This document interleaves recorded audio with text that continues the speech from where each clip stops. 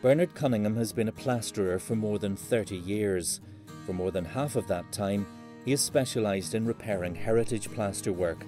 His skill can be seen in Hillsborough Church of Ireland, Mount Pottinger Presbyterian Church in Belfast, and in stately homes throughout Ireland.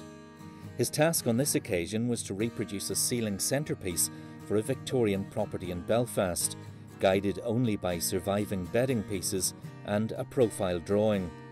The delicate repair job involved remodelling in clay with the use of bespoke moulds created by Bernard. As well as helping restore our built heritage, he also teaches his skills to a new generation of students, preserving this specialist craftsmanship for many years to come. To reproduce something that was once done by master craftsmen, you have to take time and consideration. They don't come to you in large pieces. They're either boxed or in a bucket, and maybe accompanied by a photograph to reproduce something that was done 150, maybe 200 years ago.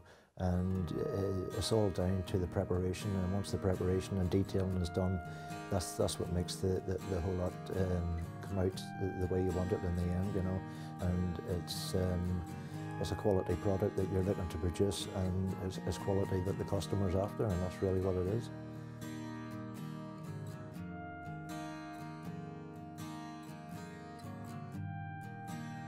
We're in construction and would use heritage methods within my lectures on construction to pass on the detail of how it once was done and how it is done now, and the primaries and functions, the primary functions rather, of how the skills are done will always be the same.